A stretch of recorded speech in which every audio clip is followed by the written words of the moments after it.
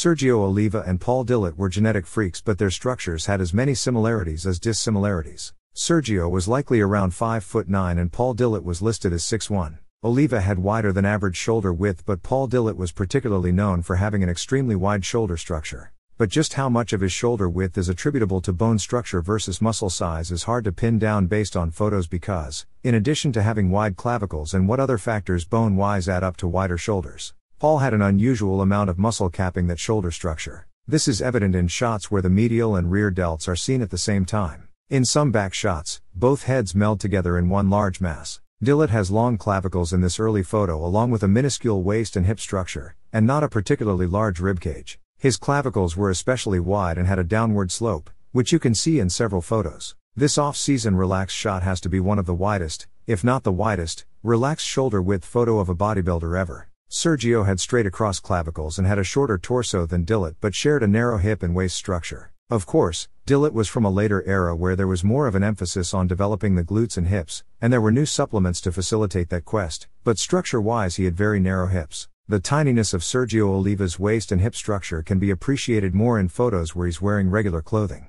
Oliva's waist and hips didn't just look small in comparison to the rest of his body. Sergio had a narrower hip and waist structure than average. Both Dillett and Oliva had long forearm and biceps muscle bellies, but Dillett appeared to have smaller wrist bones. He was like Serge Nubret in that regard. However, unlike Nubret, Dillett had a lot of muscle around the wrist. Oliva also had a lot of muscle around the wrist, and the non-flexor muscles around his wrist were more developed and probably inserted lower. Oliva had a Gunnar Rosbo thickness quality to his wrists. The bones in Oliva's wrists don't appear as wide as Rosbo's, but, like Rosbo, Oliva's full muscle insertions in his wrist and their extreme development contributed to the perception of having large wrist bones. Oliva had narrower knees than Dillett, but Dillett had smaller ankles and gigantic calves with relatively low insertions but not a lot of muscle near the ankles. Oliva had thicker ankles. He was like Steve Reeves in that regard with a lot of muscle thickness near the ankle as well as the appearance of substantial tibia width. Oliva also had lower calf insertions. Both Oliva and Dillett are the opposite of bodybuilders like Albert Beckles in regards to muscle lengths.